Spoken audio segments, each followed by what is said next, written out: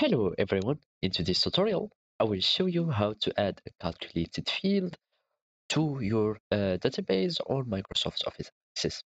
So the first thing that you have to do is to open your Access database and follow the steps.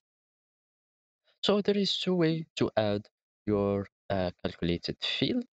The first one is just to click on the click to add here, and I'm going to click, and here at the bottom we'll find calculated field.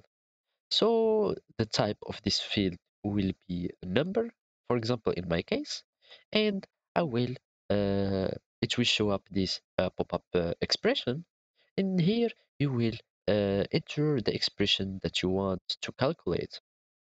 So, for example, uh, I will just double click to age.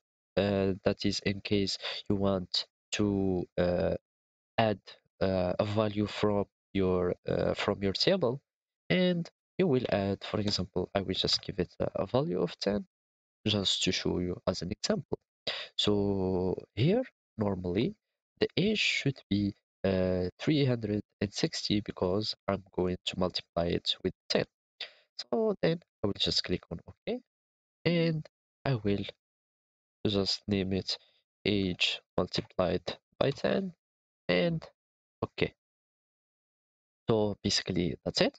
The other way is just going to the design mode, because this mode is called the datasheet view, and I'm going to head to the design mode, and here you will give your field name. So let's just give it plus 10, for example, and we will go here in the data type. We will add a calculated field. So we will have here the exact same pop-up window, and let's just add a 10 here, and we will just click OK, for example. OK, and go to the view the datasheet mode, and click yes to save the table, and basically it will add a 10 for the tables.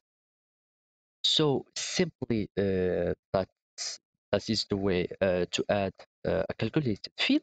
Thank you for watching, and goodbye.